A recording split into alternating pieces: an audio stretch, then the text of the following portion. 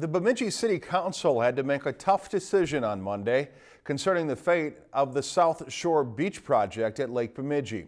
If the project were to go forward this year, bids need to be made in May, so decisions on how to fund the project have to be settled immediately. The council voted to cancel contractor bids and wait for possible state funding for the estimated $1.4 million lake bed cleanup. Our Sarah Madison has more on the story we first brought to you last night. Every choice the City Council made for the South Shore Beach project came with a cost. First, a consultation was prepared to get a cost estimate of the project.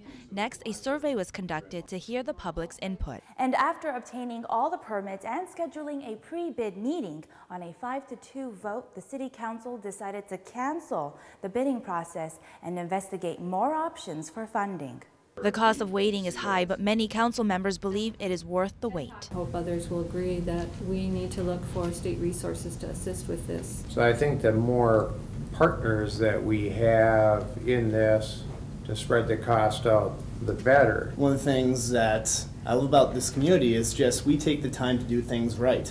They felt there was no need to rush to decisions, especially when taxpayer money is involved. But others say different. And we've made promises, and we have to sell property. And in order to sell property, we have to have a beach.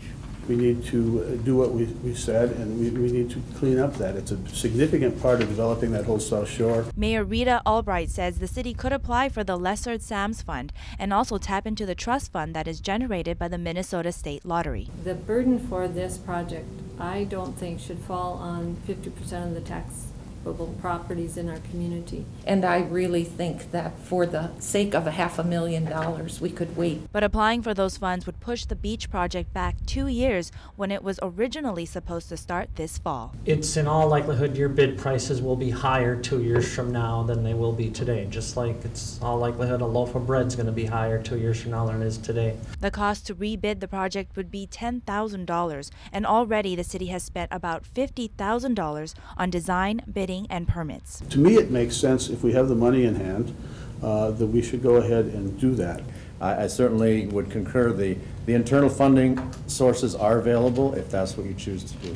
And sometimes I feel like we are earmarking the same monies 2 or 3 times, and I don't know if that's, that worries me that we can pay for this, but then come 2015 when we have higher land bond payments, we're not going to have anywhere to go to for that. The city finance officer says if the city uses money from its reserves, there will not be any funding left for other projects. Cleaning the lake bed is only half the cost. The total expense for a swim beach area could cost more than $3 million. Sarah Madison, Lakeland News. If the city does receive the Lesser Sam's funding, it will not cover any of the park improvement costs, and the city would need a referendum for those funds unless the improvements were funded internally. If you've enjoyed this segment of Lakeland News, please consider making a tax-deductible contribution to Lakeland Public Television.